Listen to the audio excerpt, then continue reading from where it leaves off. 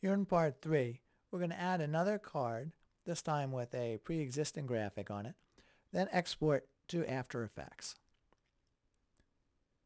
So let's go back to our add card mode, and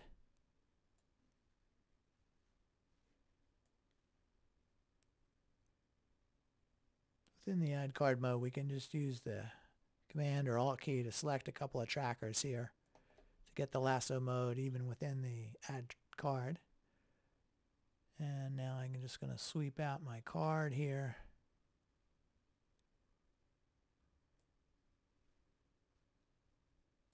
And now we can go take a look at, instead of using the existing predefined default texture to create, let's just drop on an existing graphic. And there we have it. So maybe we want to just have that be lightly set into the pavement a bit so we know where to park, something like that. And now we are ready to export. So let's use the AfterEffects JavaScript export.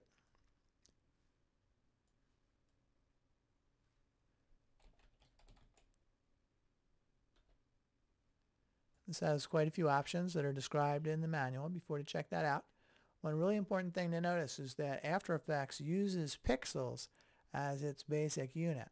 So since SynthEyes tends to use fairly small numbers when you consider them as pixels, a lot of the scenes are tens and hundreds. That winds up fairly small if you consider about it in pixels. So there's an extra scaling factor that you can add in SynthEyes, or you can go and adjust your SynthEyes coordinate system directly to produce values that are meaningful in terms of pixels. Here we're just going to use the default settings and export that produces a JavaScript. And now we can go over into AfterEffects. And in AfterEffects we're going to do a run script file. We'll select the file that we just exported and open it up. And now SynthEyes goes, or the script that SynthEyes produced goes and produces this comp that has the AfterEffects imagery set up, and it has little trackers all set up that are all these individual layers, and you can control that within SynthEyes from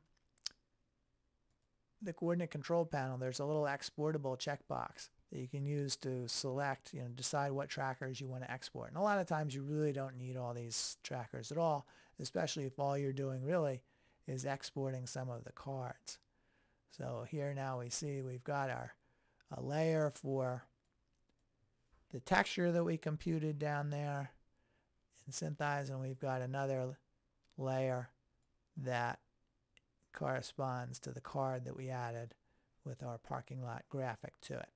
So we've got things nicely set up inside AfterEffects, and we can then go and add additional things in within the 3D environment of AfterEffects if we're so inclined, or add effects to the cards, whatever. So there you have it. Enjoy.